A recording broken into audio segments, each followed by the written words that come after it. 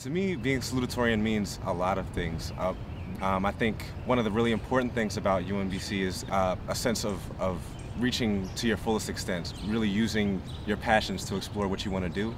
And if someone feels that I'm a good representative for that and an example for that for the rest of the graduating class, then I feel that it's a tremendous honor to be named salutatorian.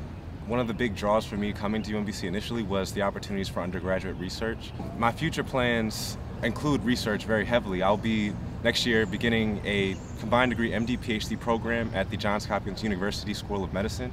I've worked in labs at the University of Maryland Medical School, at Stanford Medical School, and also at Harvard Medical School. And that really gave me a chance to really explore what research is all about and find what my interest areas in research were. Because it's impossible to ever really find out exactly what you want to do until you're actually doing it. And so that's been something that UMBC has given me more than enough opportunity to do. Another thing outside of academics is community service. It's really important to me. So starting from my freshman year, I began doing community service activities at a middle school in East Baltimore.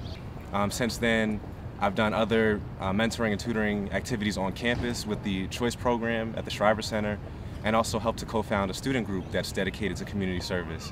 And we continue to do service work and tutoring and mentoring in Baltimore City with the youth there.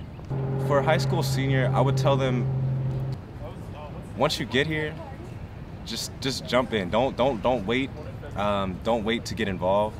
Whether that means you're interested in research, whether that means you're interested in doing student activities, student groups, in athletics, whatever the case may be, make sure you get involved right away so that you can maximize your opportunity, maximize your time while you're here. Because it's 4 years. It seems like a long time, but it goes by much faster than you will ever think it will.